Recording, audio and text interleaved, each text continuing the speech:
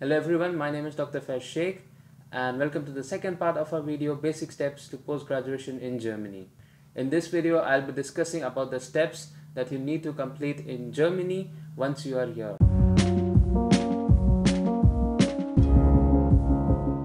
Once you have gotten your visa and are here in Germany, you can start learning the medical German. There are many courses that offer learning medical German, but it is not a must.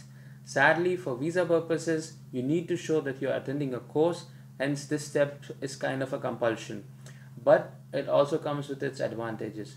In a course, you can learn the German language properly, practice them with the other doctors there along with you, and gain experience from the qualified teachers. The most important things that you need to learn during this course is taking a history and documentation about this history and presenting a case to your senior doctor, because these are all the steps that will be examined in your Fachsprachprüfung, that is the language exam. All of this might sound very complicated, but it's really what you have already done in final year. You just have to do it in German, and that is also not that difficult because the German proficiency is already what you have.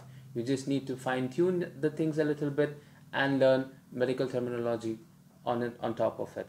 The medical terminology for the most part remains the same. It's not that complicated or difficult. On completing the German language course, you can give your Fachsprachprüfung or the FSP exam. This exam is conducted by the medical council and the exam lasts for 60 minutes roughly. In this exam, there are three parts. The first part is taking a history. You are given 20 minutes. When a dummy patient, you have to take the proper history from the patient, the family history, past history, and the medications that they take, and so on. In the second part is the documentation part. You have to document everything that you have taken in the history. Again, you're given 20 minutes for this. And the third part is case presentation and a short viva, which is more focused on the language that you speak. Third part, you're again 20 minutes examined by two examiners who will be testing your language proficiency, who will be seeing how well did you communicate with the patient, are you able to understand what the patient has conveyed to you, and how well can you from this history give them an idea about what is wrong with the patient. So here you will not technically be tested about your knowledge, so it is okay if you make minor mistakes, but what is important is that you communicate properly, because this is your language exam. The result for this exam is generally given on the next day, and once you have cleared this exam, you are applicable to apply for a temporary license as well as a temporary job permit, which is an advantage in case you want to take some time, gain some experience, and then go for the final exam. On completion of this FSP exam, you can now start attending the KP exam preparation course. For this course, you will have to focus on subjects like medicine, surgery, pharmacology, radiology, and Strahlenschutz, which is basically protection from radiation, the rules and regulations that are here, orthopedics, and legal aspects of medicine called as Recht medicine. When I gave my KB exam, it was conducted by the University Hospital in Münster, but right now the rules have changed and it is being conducted by the Medical Council in Münster, so the examiners keep changing. Now, for this exam, there are two parts. The first part is going to be focused on history taking and examination and documentation of this. So you'll be given a dummy patient where you take the history, you examine the patient, and then you write down all your findings on a piece of paper. For the second part, there's a viva as well as case presentation.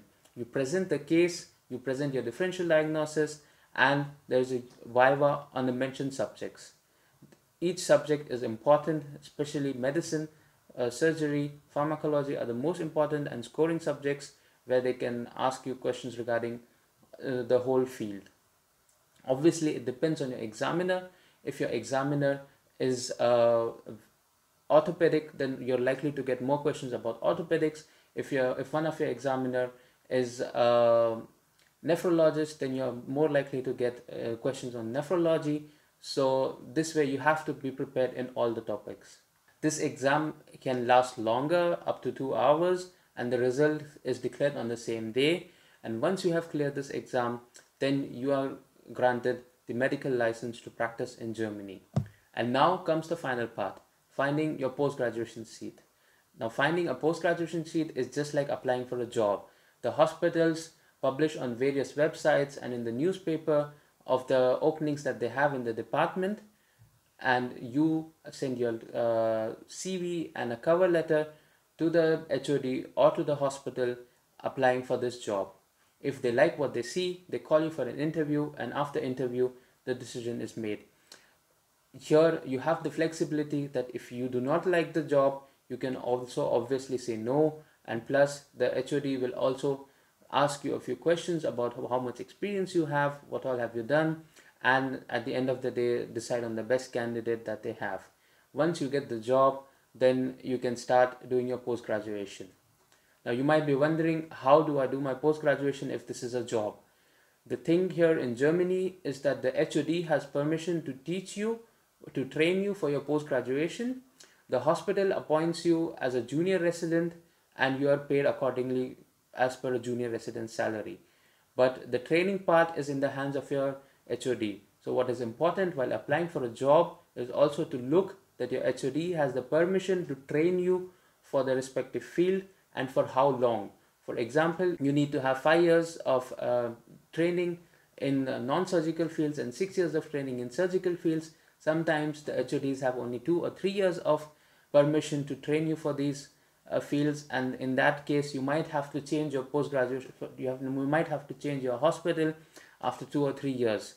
So if you are someone who is looking to complete your whole post-graduation in one hospital, then it's better to apply to a place where the HOD has permission for the whole duration. All of this information again can be found on the website of the medical council, of which HOD has how much permission and so on. So this was a short summary of the process.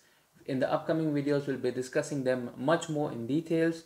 This is a long and complicated process, and patience is key in this. So to summarize, the steps that you need to do in Germany: attend your FSP course, give the FSP exam, attend your KP course, give your KP exam, and once you have cleared all of it, apply for a post-graduation position. For more information, subscribe to the channel, visit our website, and follow us on Instagram and Facebook.